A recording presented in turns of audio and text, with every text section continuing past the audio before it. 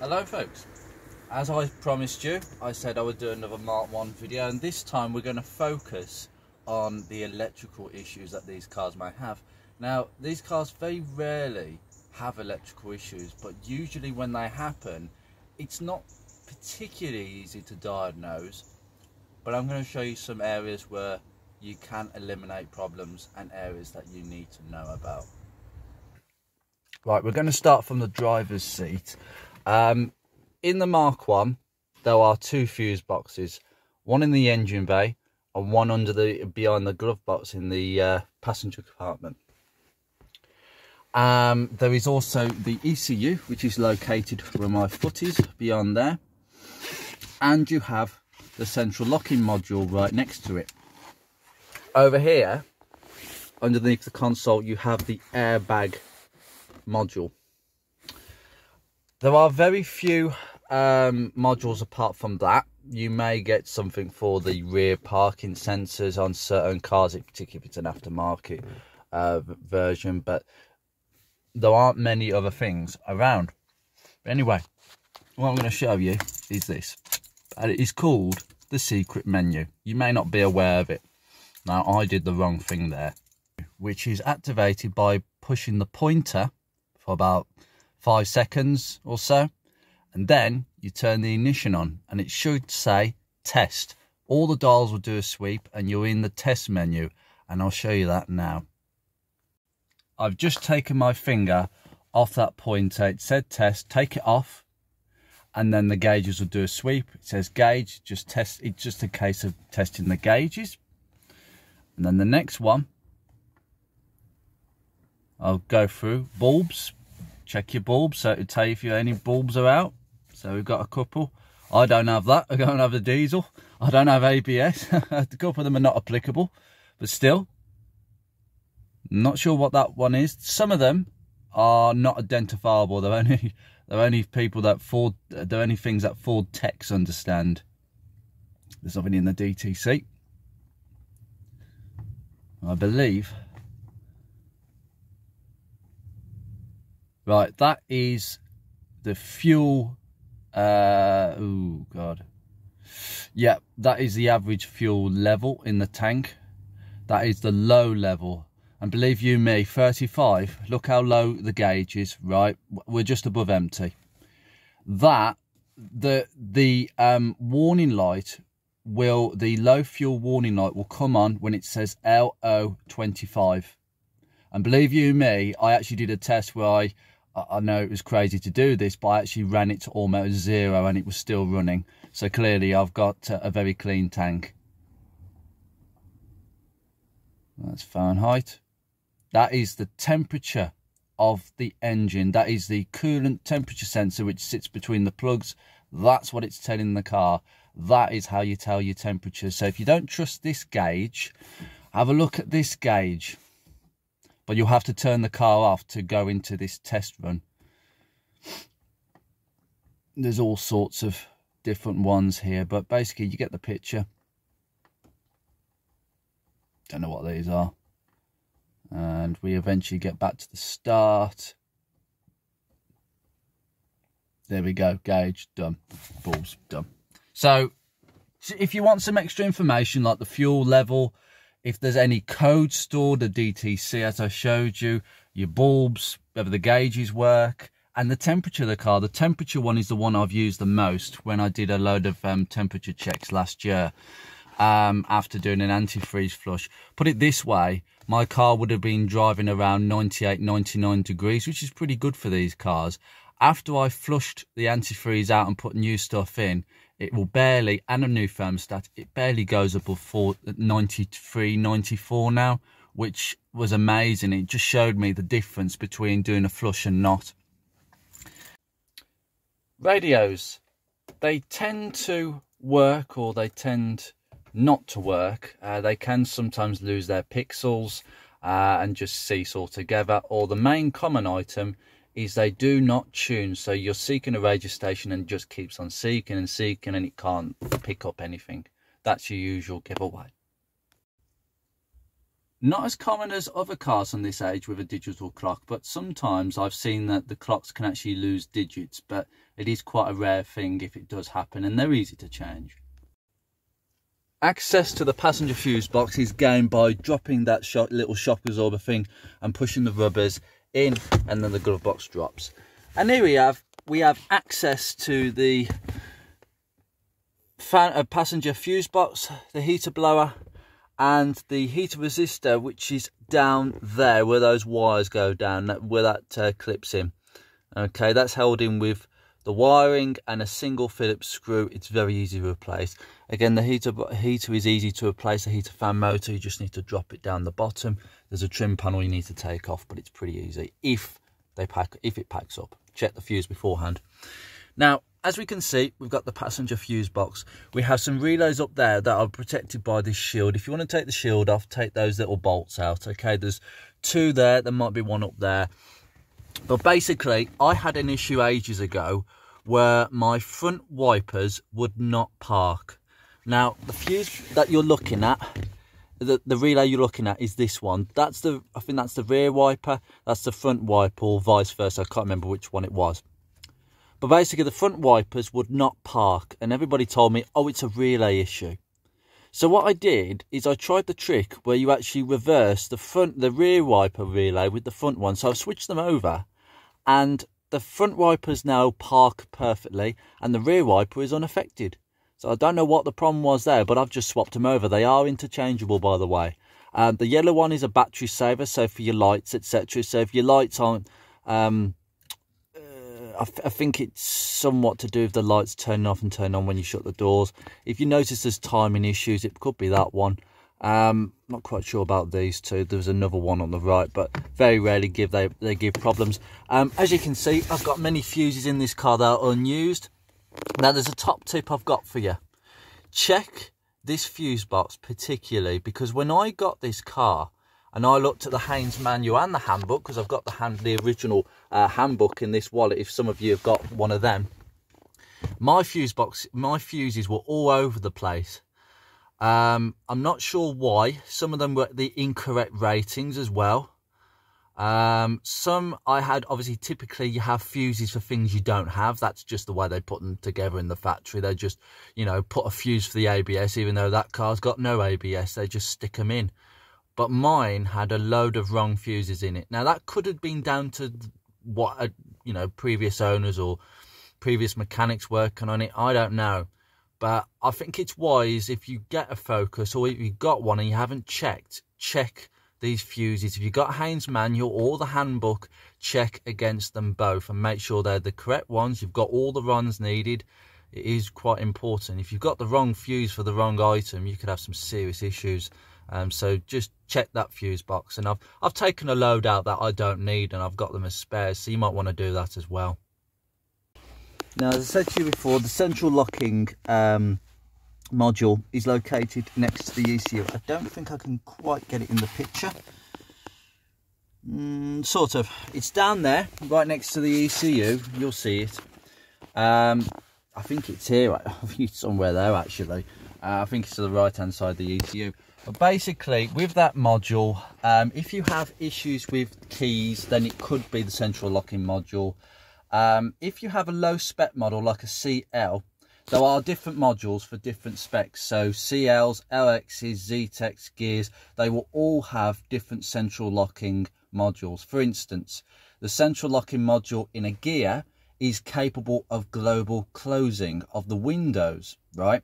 That is part of the central locking system. And basically, you can't, on a Z-Tech, you'll have a much more basic module. That's not capable of doing global closing because the module just doesn't have the actual capabilities. But if you have a Z-Tech with 5 doors and you wanted global closing, there's a simple way of going about that. You just get the module out of your Z-Tech, get a gear central locking module. There are parts numbers that you need to be aware of, so you'll need to do a bit of research. The part numbers are very different. But if you can get one out of a gear with global closing and swap them over, it'll be a simple case of programming the keys. Now it's an easy technique to do actually. You have to put the key in the ignition a couple of times and then open and close the door a couple of times. It's a more specific procedure than that, but it's basically that procedure, and then your keys can be used for the central locking. The module will recognize the keys. So that's just a little tip there, but they really rarely go wrong. Usually central locking issues are related to the module in the driver's door, because this is the master switch, whether it's a 3-door or 5-door. If that doesn't work, then the central locking isn't going to work on that side. Now there is a particular problem I've got with my car. Oh no, it's working. Now, sometimes it doesn't do that. When the car's been standing in the cold for a couple of days, it doesn't link up side to side, but today it's decided to. Now, that for me, I think is the central locking module. It's always been like that in this car, and a lot of your cars may be exactly the same as mine, but it's just something to be aware of. They don't quite link up. This is a delay. There we go. Now, the next thing to note are these micro switches in the doors. Now that can cause particular issues. On the dashboard, you should have a door open sign. If I just put the key into the ignition, we can actually see the light. Right, it's up there, top right, okay? Door's open. Now if I put my finger on this switch, it goes straight out. Now what was happening before was that light wasn't even coming on. I'd open the door, ignition's on, and that light wouldn't be on. But the door's open. And what I found was this switch had got mangled. Somebody had really slammed the door before I bought it, and it was absolutely mangled. No wonder it wasn't working. I had to just get a second-hand one, and I've had no issues since. But there was another particular issue with that, and this is why I decided to look into this. Because that light wasn't on, the car wasn't recognising that the door was open. So the warning chime wasn't on, because if I put the headlights on, hold on, I need to get the keys out. There we go. Now that should happen when the ignition is off and the headlights are on, but that wasn't happening. And there was one point where I actually parked the car up, left the headlights on, forgot to turn them off, went away, came back to a dead car. And that was because the warning chime didn't go on, as you heard, because that warning chime operates with that light. If that light isn't on and the ignition's off, it thinks, oh, the doors are closed, no problem. So that light, so when you left the headlights on, it drained the battery, and obviously the car's not recognising it, and it doesn't chime you. So it could be down to that. So check that they both work, all the doors. Another top tip, if you're having problems with the actual central locking in the doors, yes, it could be the motor. This could need cleaning in, okay? So get some, not WD-40, get some white spirit, some brake clean, get it in, because there's grease and all sorts of gunge here. Sometimes you might have to take the door card off and really have a good clean inside. I thought that was the best thing for mine, and I've had little issues since I did that. But sometimes you can just twist this wiring loom off, okay, take it off, give it a bit of a contact clean, put it back on, twist it on, and sometimes you'll find your issues go away. It could be just dirty contacts. It's very easy to just twist it off. That's a top tip. Also, really important note, because not everybody knows this, earth points. There are 2 earth points underneath this carpet. You pry up this trim and get this carpet off. There are 2 earth points down here. They can relate to the central locking and a number of other items. Take them off, clean them up. Mine certainly needed cleaning. There's also one at the corner exactly on the same end, okay? These are important earth points. Clean them up. Window regulators, yes, they sometimes fail, but it's usually the driver's one that fails. I've never seen a passenger one. I've very rarely seen a passenger one that fails. It's always the driver's ones. But there's so many aftermarket ones out there, it's not an issue. Okay, going into the boot, the main issue is to check that this wiring loom is not broken. If you've got any issues with the backlights, the rear wiper, the heated screen, the tailgate release from the fob, or from the switch in the car, check this wiring loom. You can get replacements. I think there's some kits you can buy where they've basically got crimps on them, so you can just crimp some spade connectors on and connect it back in. If you want to solder it up, well, you're going to have to take the whole thing out the door. That's going to be a real pain. Sometimes you can get, like, there are spare looms. You can get a loom that connects underneath the headlining all the way into the tailgate if you want to buy an entire loom. I'm sure they're out there on eBay. I've certainly got a spare one just in case, but touch wood, I've had no issues. Now, lights. Bad earths on the lights on these, or the high level ones. Right, basically we have an earth point down here. As you show you, it's there, right? There's an earth point down here, okay, where my finger is. Clean that, because often that is the problem with any issues with the backlights. It is an earth for quite a few things, including the reverse lights at the bottom, the fog lights, so check that. If you have a car with ABS, sometimes the sensors can pack up, but there is enough changed as long as the bolts are not completely seized into the hubs. But apart from that, there shouldn't be any wiring problems with the ABS. And of course we have the heated front windscreen, which everybody now has copied. They can work only on one side. They can work on neither side. So if you want to get the windscreen replaced, then you'd have to probably go through the insurance. But in general, they will either work completely or on one side. Sometimes they just don't work at all, but it's the way it is. There's nothing you can really do about it. And we come around here to the engine bay, of which there can be quite a few issues. Probably the majority of the issues happening here, and it is purely down to earths. Now I'm going to tell you now, down here there should be two earths, one here and there should be one here, but it snapped off. That earth is now here.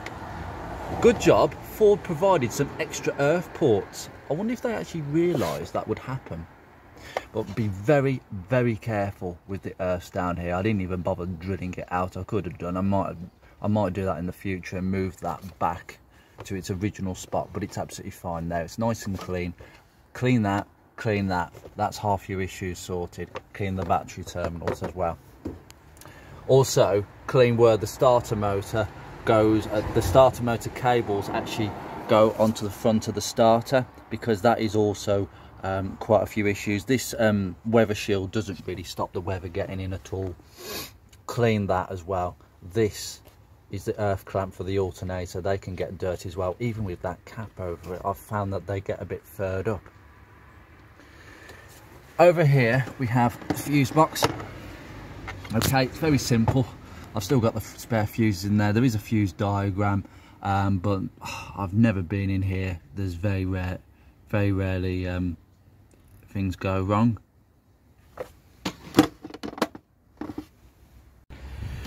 On the automatic models, a lot of the wiring goes over the gearbox, and you can't really see it because it's kind of down here. But basically, just check that the wiring is not rubbing against any of the hoses or anything like that, because they can chafe. If you suspect that your fan motor isn't working or kicking in when it should, there's an easy test. You just take that plug out from the temperature sensor, which sits between the plugs. Take it out, and that fan should cut in instantly. If it doesn't, you know you've got a dead fan. Check that this doesn't break. These wires can frequently break off this clip. I have actually got a load of spare ones that I've cut from a scrapyard car for this very reason there. And the coil pack at the back there, the wires going to it can also fray. There is also another earth point on the chassis rail here. Clean that up as well. I've cleaned it and then painted over it just to give it a bit of protection. Heated washer jets, a fantastic item, even though you don't know they're working half the time. They can break, and they usually break where they go through into the actual car. Now, originally the wires went down there, but I've rewired it so it actually links up this way. I've actually had to rewire it because the wires just broke, and they usually break where they actually attach to the bonnet. With the opening and closing the bonnet, the wires get old, hard, fragile, and then they just split there. So you won't know they're not working, because the idea of the heated washer jets is that they just stop the washer jets from freezing in the winter. In conjunction, when you press the heated windscreen, they are working then. So they assume that if your windscreen's frozen, your washer jets will be frozen. So it's the only time they're going to ever work. There is another earth point just here where my finger is, just here. Okay, make sure that's nice and tight and nice and cleaned up. I actually did a video on the common items in the engine bay department, and actually realised after filming my earth connector was completely disconnected. That's just so weird. It connects, I don't know if you can see it, my finger's just there. That's where it connects to the body onto the engine. Okay, just make sure they're completely connected. One last major thing, and it is a service item recommendation: change your spark plugs. Okay, if you don't change your spark plugs, there is a huge risk that if you've got an original coil pack, or even these newer style ones, I wouldn't want to take the risk. They can go and spark and surge because of these plugs. Usually they crack, but when they go, they surge, and it could spike the ECU. And there have been many cases in the past of coil packs spiking the ECU, and then you need your ECU repairing. Heated rear screens. Now, I am very lucky. This is the third tailgate for many reasons that this car has now had in its life, and it's the best one because almost all the lines work apart from possibly one up here in a certain spot. That's it. That's very rare. Most of the time you'll get a few not working. If you want to repair it, there are kits. I think Granville do a kit where it's literally a pen and you go over on the inside very carefully with some masking tape. But if you want the original look, don't do that, because the colour is actually white and these are orange. So unless you want it to be functional and not be great in terms of appearance, then go right ahead. But if you care about appearance, don't worry about it. They all fail eventually. I'm pretty sure there are more things that I've not covered here. But in truth, this is the majority of the issues that I've experienced. There may be more electrical maladies, but usually it is down to bad earths. So I would suggest that all the earths that I've pointed out, so the two on the driver's side sill, the one on the passenger side sill, the one at the back of the boot, the ones in the engine bay, the two near the battery, one on the passenger side, the one on the engine block that I found was disconnected the one time. Doesn't matter, I had that disconnected and it still ran, so there was plenty enough earth for it to go around. The point is, make sure all of them are clean and good, but be very careful with the engine bay ones because they can snap, like I found out one day. So I am going to leave you there with that piece of information.